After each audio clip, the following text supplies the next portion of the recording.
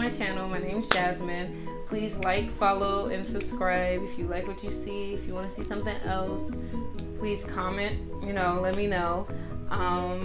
Today I'm reviewing a lace front wig from HairSpells. It is 130% density, 18-inch Indian lace front wig. So first I'm gonna wash and condition it. So before I wash the wig, it came, mailed. It only took 2 days, guys, and like someone from the company named Grace, she was emailing me back and forth, like super helpful. Made sure it got here. Like it took 2 days from China for a wig to get here, and it's human hair. So, I mean, that's really fast. Everything else that I've ever ordered from China takes like weeks to get to you. So it comes in this real cute bag. And it comes in another bag. And this is the wig. Yeah, so it has a little net, whatever. Everything to keep the shape. Has the type of wig on the little label inside the net. So this is what it looks like. Pretty tight. This is why I'm washing it and conditioning it before I wear it. But pretty tight. It's cute. It feels really soft already, and the edges seem to be pre-plucked. That's awesome, because no one wants to do that. I mean, I'm sure you can plug it some more, but it seems to be bleached already. Wash and condition the hair. Like, oh my god, y'all. Like, your fingers or, big comb can run right through it. It was like little to no shedding when I washed it.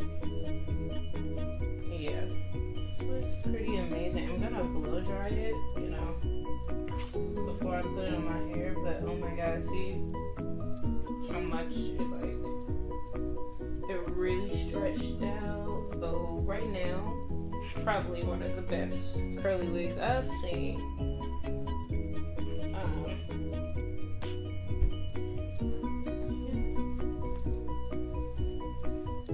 Like, I can't stop combing it. Just imagine, if you at the beach or something, or you just want to, show your wet and wavy. Oh my god, this hair get wet, and this is so cute. I'm not gonna wear it wet, but maybe at the beach or something. I have the option, versus, snatching your wig off. I'm gonna do medium heat because I don't really, notice wigs like that.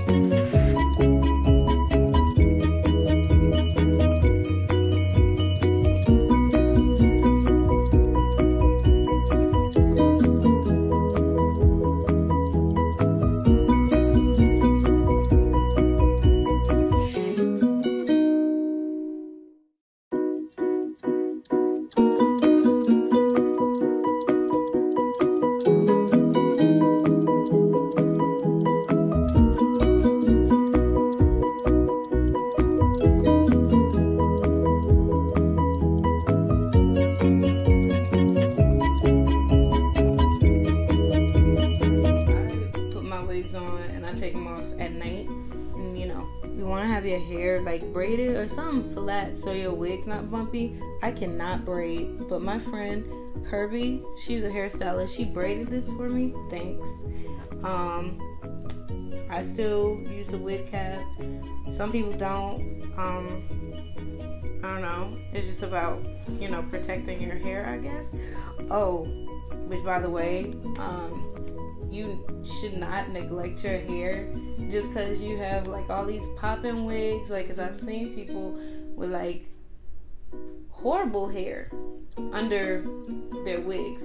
Sorry, but they just don't take care of it just because they put a wig on. So like, even though my hair is braided, you know, I have like 4C, really tight coily hair, so you still have to moisturize it and all of that. So my water bottle has water and different oils in it, and I just spray, you know. I use Wild Growth hair oil. You know, you can do this before you put the wig on. Then if you snatch your wig off at night, like I do, yes, I am a wig snatcher. Do it at night, spray it, oil it.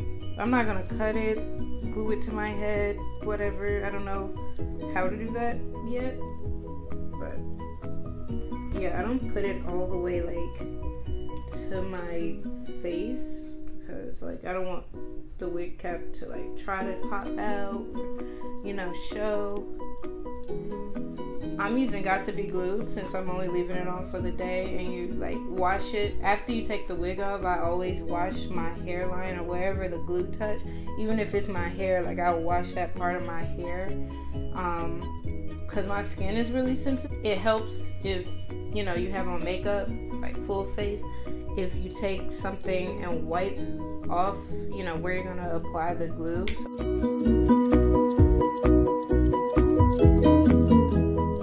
Really center part person, like I don't like a center part, but with this hair, okay guys, so that's it. Oh my god, y'all, this hair, it's popping. Oh my god. Wow, I'll keep you guys updated and let you know how long it lasted. If you want to know, comment. Maybe I can do another video like after me wearing it for a while.